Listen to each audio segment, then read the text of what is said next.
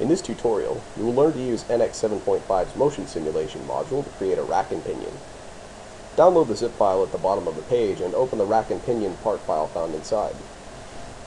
Start NX motion simulation, and in the motion navigator, right-click on Rack and Pinion and click New Simulation. In the environment dialog box, check the component-based simulation box.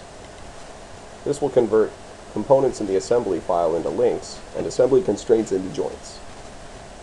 We're not going to need the joint that NX just created for us, so the first thing we'll do is delete it. NX also wants to know whether we would like to fix either of the links that were just created. Since we want them both to move, click No.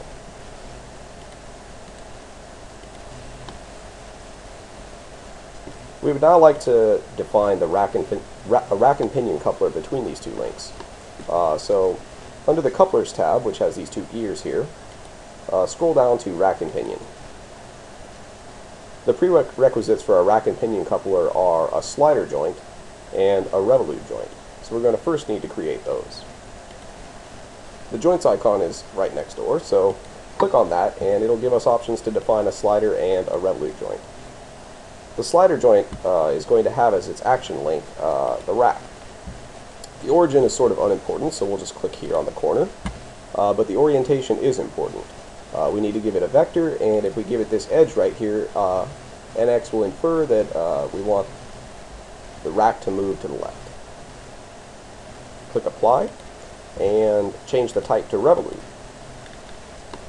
We would like the gear to rotate about the center, so with the help of some smart clicking, we can get NX to automatically define the origin and orientation for us. Click on this inside edge here, and NX will specify the gear as the action link, and the origin right at the center, and the orientation correctly.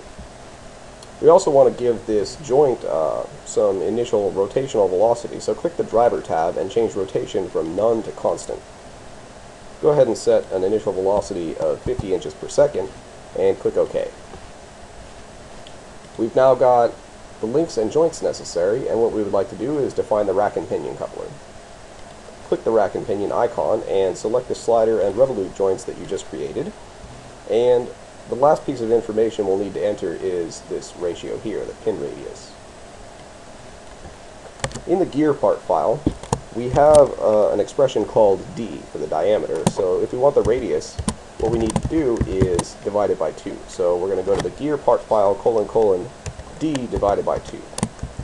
Unfortunately, that's the radius up to this inner circle here, and what we would like is some sort of correction term to take into account the size of these triangles. As it turns out, that correction term is 0.025. Click OK, and NX will create the rack and pinion coupler. Notice that the direction of rotation here is consistent with the direction that the slider is moving, so when we animate this, it'll actually be going in the correct direction. In the motion navigator, right-click on Motion 1 and click New Solution. Gravity is unimportant in this animation, so set that to 0. In my animations, I like to have about 100 steps per second in the animation. It just tends to give it a smoother resolution, and 5 seconds should be long enough to see what's going on here, so once that's set, click OK. NX is now going to solve this system, and when the progress is at 100%, we'll have an animation ready to watch. Looks like it's done, so go ahead up to the animation toolbar here and click play.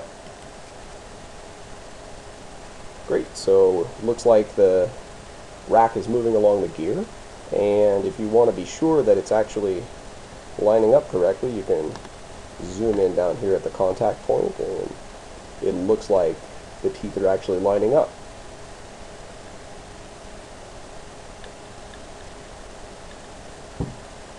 I hope that you've enjoyed this tutorial. Thanks for watching.